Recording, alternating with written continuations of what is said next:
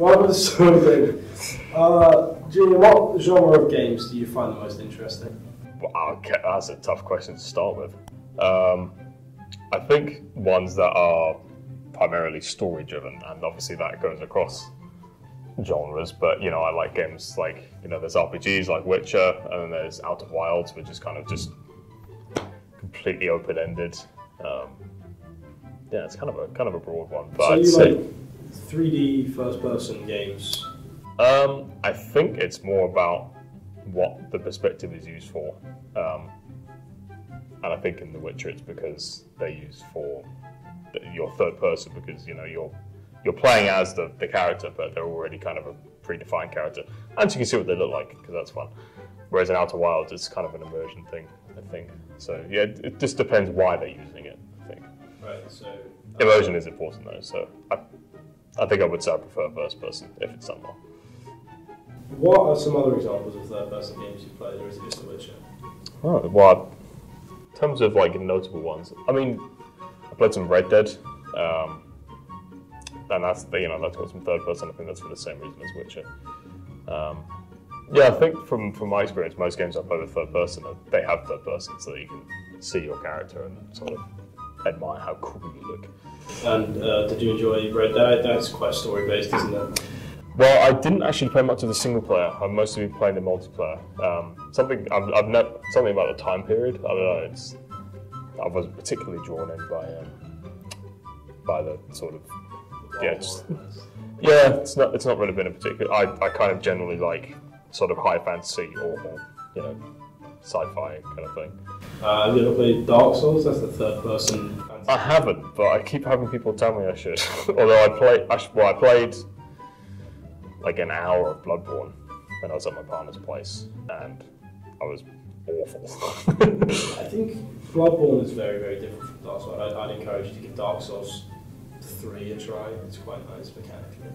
All right. Well, you'll be the third person I know who's told me to play Dark Souls 3. Maybe if it's on sale. How about like platformers, story-driven platformers? I don't know. Platformers is one of those things where I think it's very gameplay driven. So games like Celeste or some of the Rayman games, or you know, classic Mario games. You know, you don't play those for the story. I mean, Mario doesn't really have one. You play that for the raw sort of. I've always thought of immersion in two ways. You've got immersion in sort of like character and story, where it's almost like you're watching a movie. You know, you're drawn into that universe, and then you've got sort of mechanical immersion, where you're drawn into, you know, the game. It's kind of what online games like, I don't know, League of Legends or whatever have. So do you prefer mechanical immersion or story? No, I think for platformers, I don't think story is that important. Celeste just so happens to have a pretty good one, but for me, the highlight of that game was definitely the gameplay. And what would you say your favourite game would be? Oh man. Maybe the top 3, because it's quite hard to choose. Yeah, I think top 3 is probably easier. My first one, my top is Terraria, that includes mods. Second would probably be Witcher 3, and third is probably either Ghost Runner or The Simpsons Hit and Run. Obviously, that's quite an old one, but I know a lot of people are big fans of that. So, of those 3, 2 of those were mechanical immersion based. Yes. Yeah. You're big on story games. Yeah.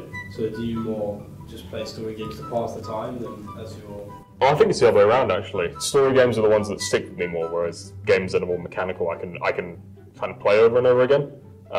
For example, Outer Wilds, the gameplay is extremely basic, and that's on purpose.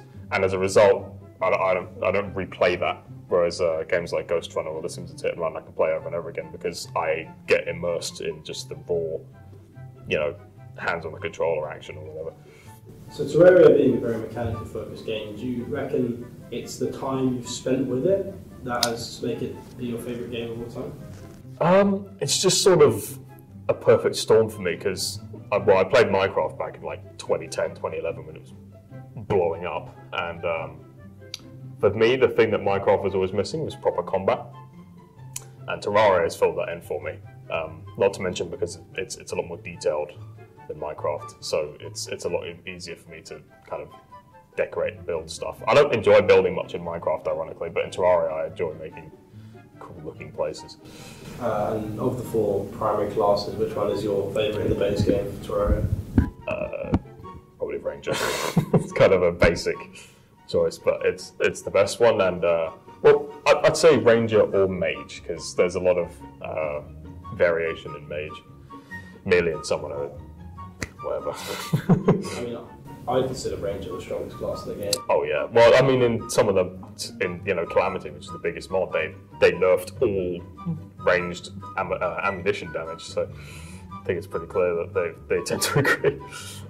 And are you a glorified bullets and mini shot kind of man, or are you a glorified shot bow and Ico arrows kind of man? I think it depends on the boss. I think for Plantera I'd use glorified, but if I was fighting gold or something, I'd probably stick the Ica. You see, for Plantera, I personally use holy arrows with the shot bow. I stick with what's familiar. And what would you say your favourite boss is within Terraria? Probably either Duke Fisher or not Empress of Light, since those are the more, I don't know, I guess complicated ones. If we're just talking kind of the base game, that would be my choice. Whereas if I was including mods, that would be so much more complicated question. So I don't think I'll bother with that. The mods have so many bosses, it's hard to choose, especially if they're all designed well with an interesting moveset. Yeah. I think Empress of Light is quite an interesting thing, especially tackling her in the daytime. What do you think about that? I did that I had a partner who I played all of the game through, and we did that, and it took, I think, 28 attempts. And once we did that, nothing else in the game was a challenge, because the item you get from it is completely busted. Terra Prisma is objectively horrible. It's insane. You can combine it with anyone. And what do you think about the fact that she can teleport and then immediately kill you with contact damage? Oh, okay, good. Is that? I don't know. I haven't fought her in so long, I honestly couldn't tell you. Alright. Cool. Gaming.